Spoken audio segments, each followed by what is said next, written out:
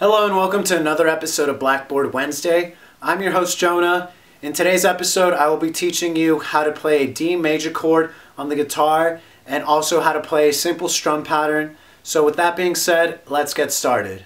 Okay, so to play a D major chord, we're only going to be strumming the bottom four strings of the guitar, and with our first finger we're going to be fretting the second fret of the G string,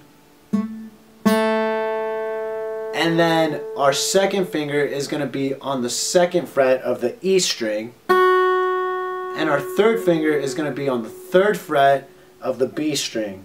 So all together we're going to play again from the bottom four notes, or bottom four strings. We're going to play a D major chord.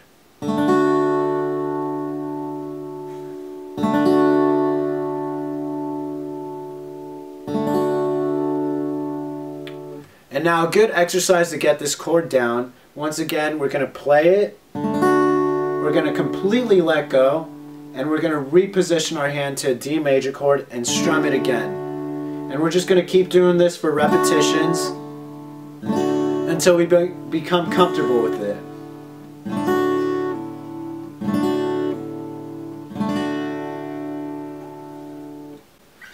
Now, a super basic strum pattern I like to teach a lot of my beginner students is just a simple down, down, up, up, down, up, down, down, up, down, up, down, down, up, down, up.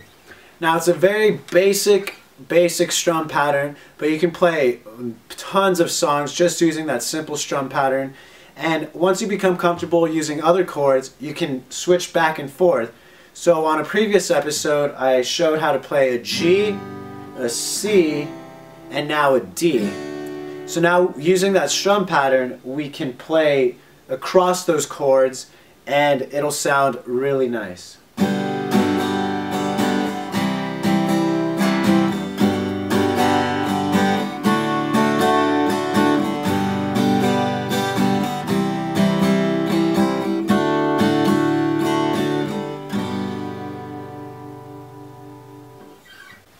Well, that's all for today's episode.